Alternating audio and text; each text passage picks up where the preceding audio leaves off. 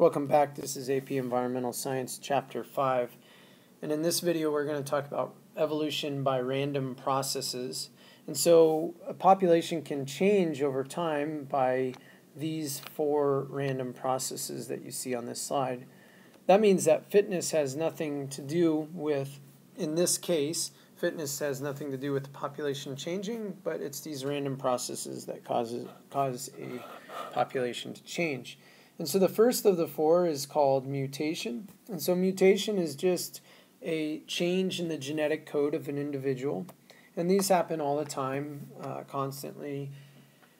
And the mutation can be good, it can be bad, so it can benefit the organism, it can be bad for the organism, even lethal, or it can be a mutation that really has nothing to do with anything and doesn't harm or help the individual. Sometimes mutations change to such a degree that the individual is now quite a bit different, like you see here, this black-furred mouse. It has a mutation. It's now black-furred in this large population of white-furred mice, as you see here, 10% now black, 90% white.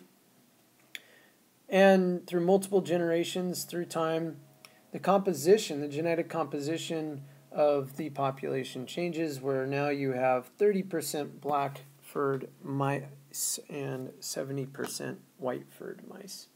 So that's through mutation, a random process that you can get a population that looks like this to change through time and now look completely different.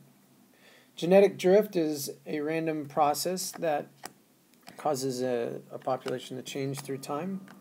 So large populations are pretty stable. And so you see here, this population has 40% black-furred mice, 60% white-furred mice. And because it's so large, you're not going to really have too much of a change in the population over time. It's going to remain 40% black-furred mice, 60% white-furred mice, more or less. But if you have a small population, genetic drift can occur. Genetic drift can occur. And so the initial population is very small, but it still has that composition of 40% black-furred mice, 60% white-furred mice. And what can happen when you have a small population is just a few individuals randomly disappearing, whether that maybe they didn't find a mate for that generation, or they got a disease or died in some way. That means that their genes don't get passed on, and that really affects the next generation. And so let's say this little guy here didn't find a mate, which is random process, random mating. And so what you end up getting is now the next generation is going to have a completely new genetic composition. It really drastically affects the composition of that population because it's so small. And then these genes are so small now that potentially, again, through random mating or just other random effects, it can cause the genes to drift even more, and now the composition is 0% black, 10% white. Right? This is called genetic drift, and so the genes are changing, the genetic composition is changing over time in a small population. This happens. We also have bottleneck effect. Bottleneck effect means that there's been a drastic decrease in the size of the population. Or if you think of a bottle, right, if I can draw a bottle, we'll see.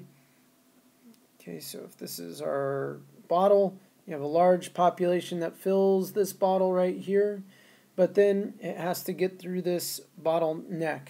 And so when it gets out, out through the bottleneck, you have a smaller population. That's where they get this idea that bottleneck, it sort of squeezes the population to a smaller size. And so we have the population, a large population here. Here's the genetic composition. And there's a reduction of size, population size. And now we only have these remaining survivors. This reduction in size can be due to habitat loss. It could be due to a natural disaster, disease, all sorts of things, right? But now you have this population right here surviving. And now the composition, so this is called the bottleneck population. It's the survivors. And the composition is now much different. Instead of 40% black, 10% brown, 50% white, you have 67% black, 33% brown, 0% white.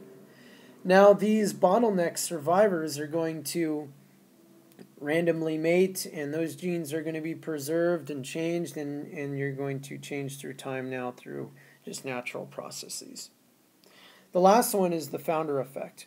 And so the founder effect is where a few individuals colonize a new geographic position. So oftentimes we talk about mainland organisms going to an island. So whether that's, seeds flying through the air and reaching an island, or whether that's birds flying, going off migration route and reaching an island, we often talk about founder effect in these terms. So mainland, this is the genetic composition of the mice, 40% black, 10% brown, 50% white. And then you have a small portion that become the founders, right? So these mice, for whatever reason, maybe there was a drastic storm, the mice grabbed a hold of a piece of wood and drifted to a nearby island. Now these founders are now going to be their own population. They're the founding population, and the genetic composition is completely different. And now these founders are going to be mating, and this is going to change the composition through time. And so here's the new genetic composition. This is called the founder effect. It happens randomly. So these four are all random processes that evolution occurs by.